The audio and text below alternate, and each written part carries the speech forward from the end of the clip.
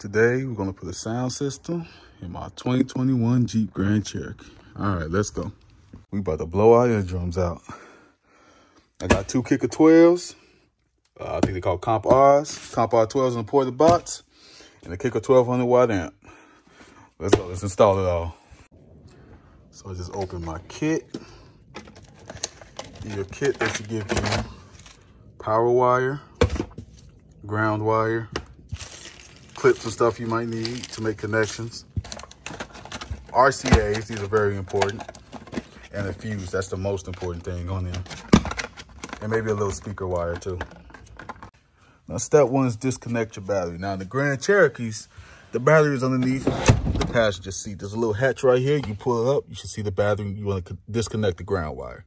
To remove it's pretty easy. Grab a pry tool or something and just pop it up. You should feel the connections break loose.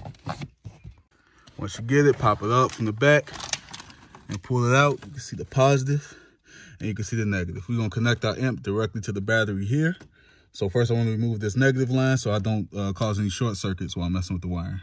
Get the bolt loose enough. Lift up the cable. You should be good. Let's get the amp open. Start deciding where we want to put this at. Okay, yeah.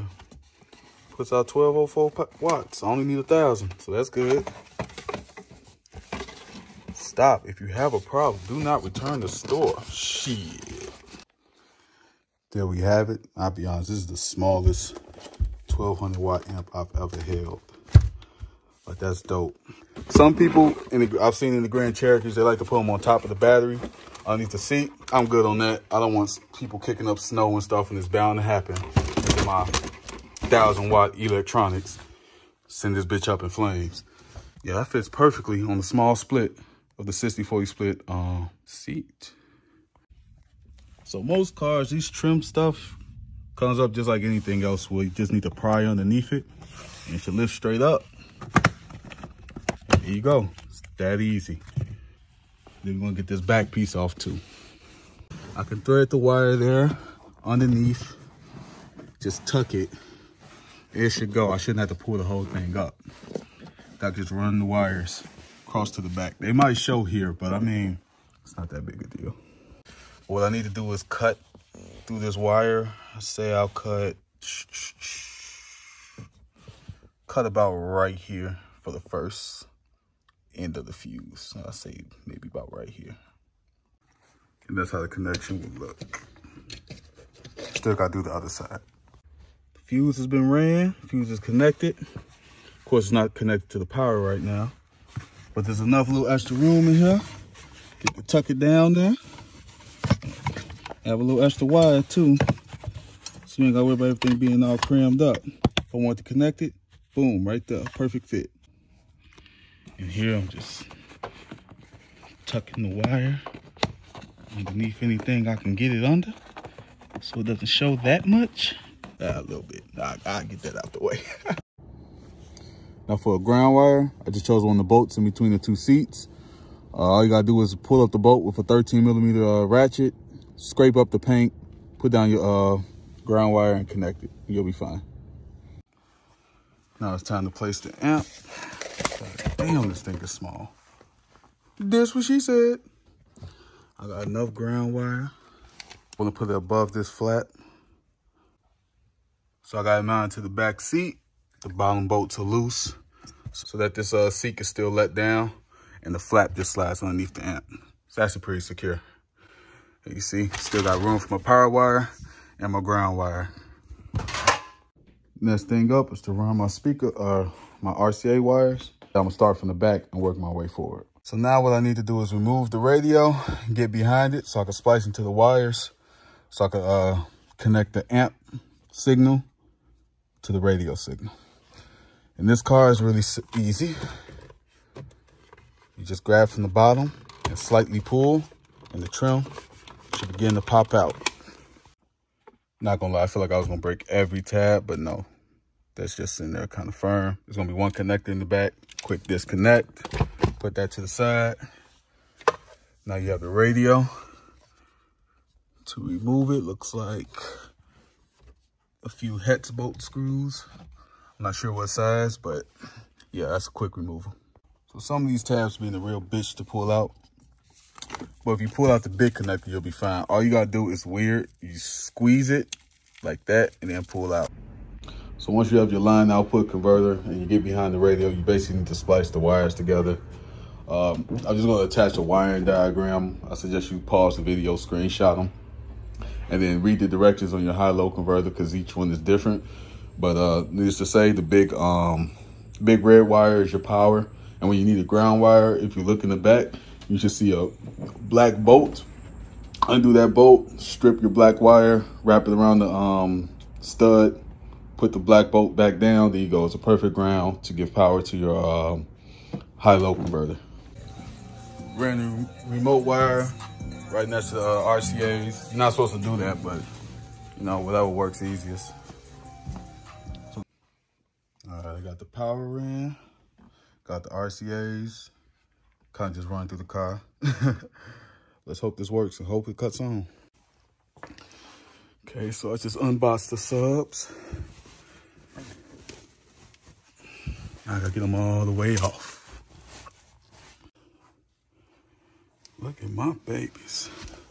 These motherfuckers smell good.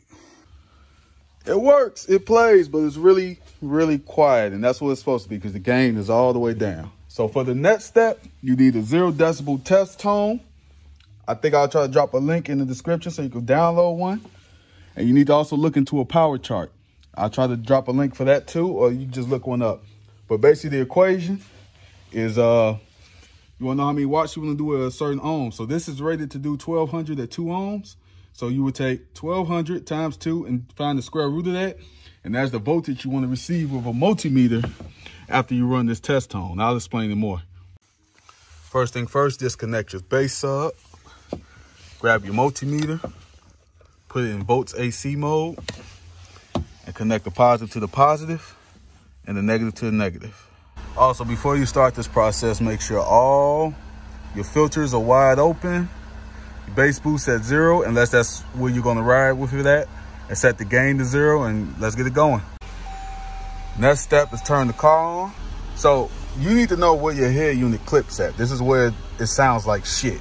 It's basically breaking up your signal because the head unit isn't strong enough to amplify the signal any further than the music that's playing. Now for me on this unit, I noticed in CarPlay, 20 sounds good. 22 is what I ride at. 24 when I want to crank some, but anything above that starts to sounds bad. And also in CarPlay, it won't let it go louder. I think the system knows it's clipping. So I'm gonna set mine for 1000 watts at the 22 level because that's what I ride to. Gives me a little headroom to turn it up some more. And since this is 1200 watt amp and I'm only gaining it down to 1000, even if I was a little excessive, I think I'll be fine. So for the next step, you then play your 0 decibel sine wave. Now, thing is, I'm playing it off my phone, so I won't be able to record how I gain match this. But what you want to do, after you figure out the output you need, you're gonna turn it up to that point, and you're gonna slowly turn the gain up till you hit that point, and then stop immediately. Now, what you want is you actually want to disconnect these front speakers. This noise can't destroy your speaker. I'm not gonna lie, I got lazy. I don't feel like busting that dash open, disconnecting those wires, running the gain, then reconnecting it. That's how you're supposed to do it. I'm not gonna do it. I'm letting you know the noise that's gonna come out here is unfucking bearable. Set that gain quickly and turn that shit down immediately. Cool, gain is set. Everything back together. I just cranked that shit. We gotta go for a drive, y'all, come on.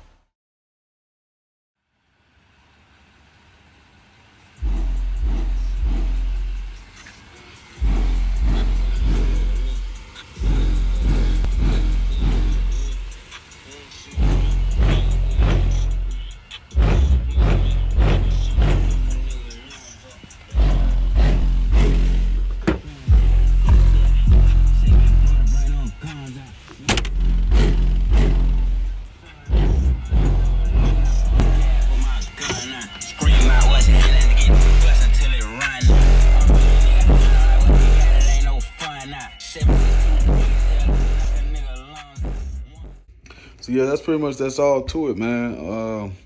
depending on the response I get on this, I might make another video more in depth, you know, about how ordering speakers, where you should get them from, what kind you should do, all that. But yeah, hope you enjoyed the video. As usual, if you laughed or learned something, like and subscribe, share it with your friends. But yeah, it's been real.